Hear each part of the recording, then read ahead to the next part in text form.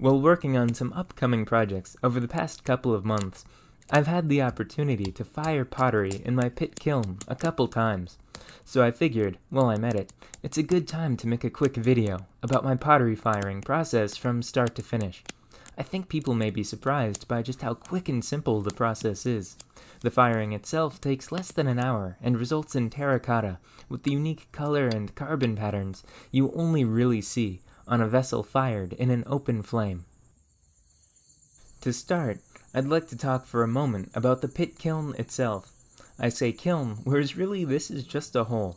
It's important it be a big enough hole to hold a campfire, but that's really all it is. This slanting shelf that leads into it is important for airflow, and also gives you a place to warm pottery before firing it.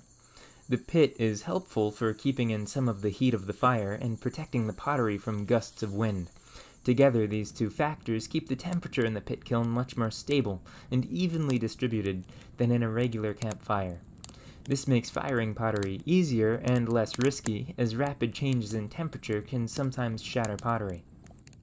But I should say, you don't actually need a pit kiln at all, and some of the greatest potters of all time may do without a kiln. A regular campfire is really all you need to fire pottery to terracotta. In the past, I've used the technique I'm about to demonstrate to fire pottery not just in my pit kiln, but also in campfires, metal braziers or fire pits, and even in a domestic wood stove. For some cultures at certain points in history, firing pottery in domestic fires, literally the same ones food was cooked on, was actually typical. Now, let's get to the process itself. For open firing, you want to make sure to include some temper in your clay. This is the trick that will let you fire pottery in under an hour without it breaking. Usually, I use around 10 to 25% temper by volume of dry clay. But the more you include, the more heat resistant your pottery will be, and the faster you'll be able to heat it up without it breaking. Temper is any powder that doesn't expand much when heated.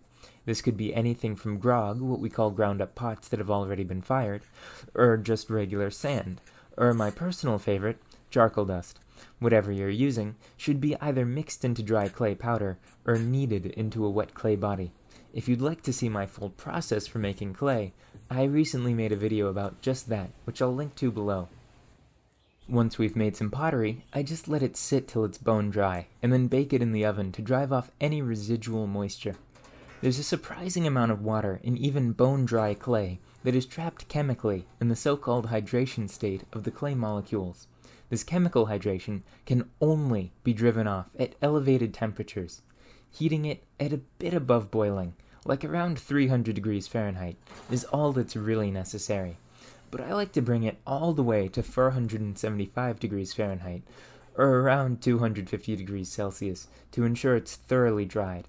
This is above the temperature organic matter starts to break down, so depending what's in your clay, it might start to smell a little burnt. Even just a little trapped moisture can destroy or damage pots during firing, so it's best to be as patient with the step as possible. Normally, I'll give it about half an hour to dry in the oven. Once dried, I take the pottery to my kiln and start a small fire. This small fire will heat up the walls of the kiln and help preheat our pottery. This can be quick, and I consider this step done as soon as most of the wood I first put in is burnt up, and I have a nice bed of hot embers. If you don't want to dry your pottery in the oven, you can lengthen this step to perform the same drying role as the oven. But in my personal experience, I've found that to be a little hit or miss, whereas the oven does the job every time. Once the preliminary fire has burnt down to hot coals, I make a nice spot in the middle and arrange my pottery there to be heated further by those embers. We want to try to increase the heat around the pots about as slowly as the fire will allow. Usually, after sitting a few minutes in the hot coals, I start building up a perimeter of small twigs and little pieces of wood to make a very small fire around the pottery. Once this fire is burning well, I start to build it up a little bigger. This is really the riskiest part of firing, as far as thermal shock is concerned. If your clay has only been lightly tempered, it's best to do this as slowly as you can. Whereas if you use a lot of temper, you can really let loose and throw your pots into a raging inferno, or whatever you want. Once we're satisfied, we can start building up a bonfire. The taller we make the fire, the hotter it's going to get down in the coals where the pots are. So we want to slowly build it up, as to not thermally shock the pots, but also carefully, as to not drop any big sticks on them. I like to split my firewood into skinny splints. Not only are they light enough to not damage the pots if they fall, but the small size makes them burn faster and hotter, which gets us up to temperature with less wasted fuel. I also recommend using very dry wood. It burns better, but also won't pop or crackle as much. This is nice because the sound of pottery breaking is nearly identical to the sound of wet wood popping in a fire. So using dry wood can greatly reduce your risk of suffering from dozens of little heart attacks throughout the firing. Our goal, now that our fire is really going, is to get the pots deep in the fire, glowing red like hot embers. To do this, we want a nice bed of coals around the pots. I keep building up the fire until I see the pots are surrounded by a pile of coals. The coals in the fire will burn hotter than the firewood itself, and can more easily bring the pottery up to temperature. With the bed of coals looking good, I fan the flames to bring the coals to life. It won't take long to get the pots to incandesce with heat. Once we see the pots are glowing, we'll know we've done our job, and can start letting the fire burn down. It's this cooling stage, where the pottery is still hot, but not hot enough to burn off carbon, that the pottery will develop carbon patterns based on where the remaining firewood and coals touch it. You can actually get all sorts of patterns by throwing on things like sawdust, or leaves, or hair, or other organic matter at this stage. But I always like to see what happens naturally. The randomness of these patterns is one of my favorite parts of firing pottery this way. Once the fires burn down, and the pots are exposed, we're basically done. You should be able to see a color difference than when we started. Because I'm using red clay, normally the pots that are still in the embers will be a sort of dull grayish-brown color.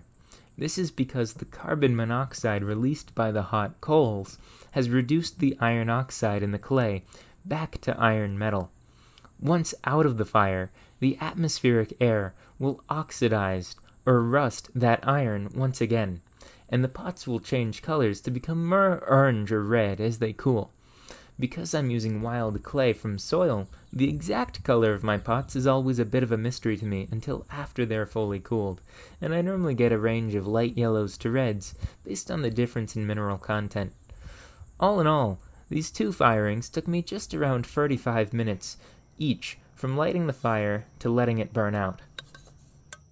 Overall, the firing went well and the pieces have a nice ring to them. Unfortunately, one of my pieces did crack. This will happen from time to time, but really cracking like this is somewhat rare. I've only had 3 pots critically fail in an open fire like this over the past 2 years. It was the only one in the batch to suffer any damage, and it cracked along a seam it was joined with, so I'd be willing to bet it was more my sloppy pottery technique than the firing itself that did it in. Thanks for watching. I hope you enjoyed this video, and I'll make sure to link to some other videos on open firing pottery from folks with much more experience than me. So if you're interested, make sure to check out the links below. If you've got any questions or comments, please let me know. Thanks again, and bye!